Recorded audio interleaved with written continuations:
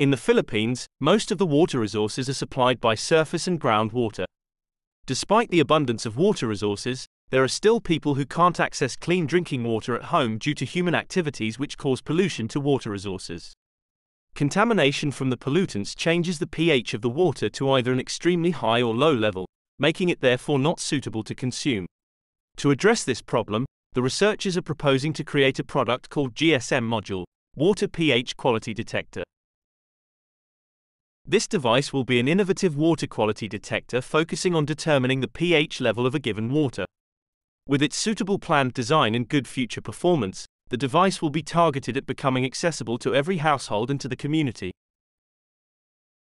The initial design made by the researchers for their innovative water pH quality detector has several main materials. These are a GSM modem, an Arduino, a device that will be used for receiving data, and a pH sensor. Needless to say, the said product is planned to be more innovative and enhanced than the existing products found in the market in terms of design and performance. Firstly, the water pH detector planned by the researchers will primarily use a GSM modem as their main device to receive data. This means that the output will be able to operate even without an internet connection. In addition, the wiring will be kept hidden and organized within the receptacle.